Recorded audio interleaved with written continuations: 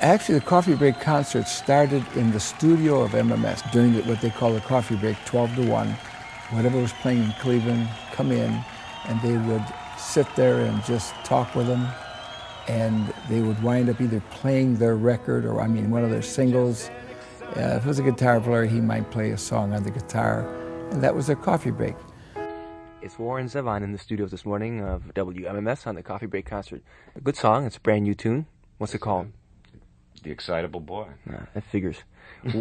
Warren Zevon is, do a quick biography here. Denny Sanders decided we should take it out of the studio and take it to the public. So I called Denny Sanders. I said, look, why don't you do them here at the Agora? Don't touch your dial. This is not a test. You give me the advertising and I'll pay for the sound system. But we packed the place. And we had lines going all the way to Payne Avenue and all the way to Chester. Sometimes when the show ended on the air, the group was still playing. And sometimes we didn't get out of there until 3 in the afternoon. We had some incredible acts play at our coffee break.